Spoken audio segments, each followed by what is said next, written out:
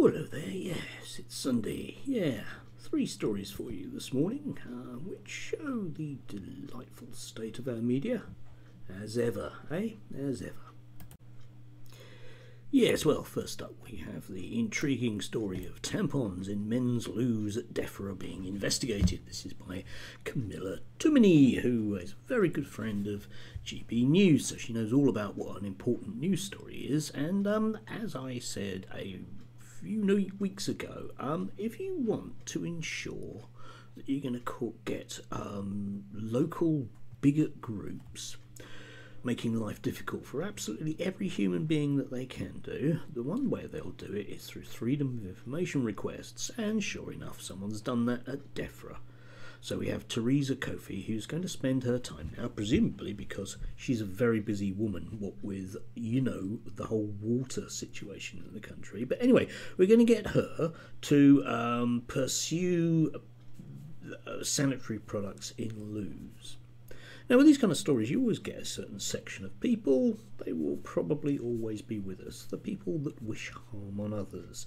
And they'll say to the question, what should fully transitioned individuals, what toilet should they use? They will say, I don't care, because they don't. The whole issue with trans issues is not to care about individual people, it's to have a group that we can all spit at. And it's kind of convenient that the head of faces in water should spend her time skulking around laboratories. Don't you just love our current front bench, eh? So much talent. And then, as I said just a few days ago, we'll have the sight of various people using children as cats to demand that the dreadful critical race theory stuff be removed from schools. The beauty of these stories, of course, is that the CRT isn't taught in British schools. But what people can therefore decide is that history is being taught in schools. But they don't like that history. They prefer their own history, different history. So, as I said, we'd have Dr. Alka Cuthbert of Don't Divide Us, set up by a certain Andrew Doyle, who's a regular contributor on, oh yeah, GB News. Small world, isn't it? Anyway, she was talking to everyone's least favourite cosplay vicar about critical race theory in schools and spouting the usual stuff that you've heard for the last few weeks, which isn't actually true. So it's not so much throwing a dead cat on the table as throwing a live school child who identifies as a cat on the table. Why bother talking about anything important when you can wage incoherent culture wars against, you know, I don't know, basically a noun, isn't it? Yeah. Oh, we don't like lessons being taught in schools. We want children to think for themselves, but they mustn't be presented with things that mean that they think for themselves, otherwise they might think for themselves.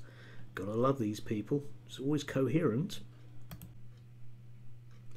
And talking of coherent, we return to the Daily Telegraph, which has got itself all in a bit of a tizzy because apparently older versions of a particular series in the thick of it, politics again you notice, which has Chris Langham, who's a convicted sex offender in it.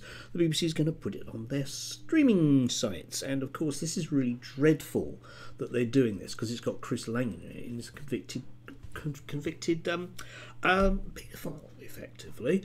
Anyway, everyone's very, very upset about this. But as I recall, the Daily Telegraph is a paper that demands that we don't censor the past. We just have to be big boys and live with it, no matter what distress it causes. I do believe that that's the case. Or does that not apply when they just want to have a go at the BBC? Is that it? Yeah. It's really, really, really funny when Ricky Gervais has a go at trans people, but it's not funny when people have a go at him for it. Then it's a very serious issue, and these bullies must be stopped.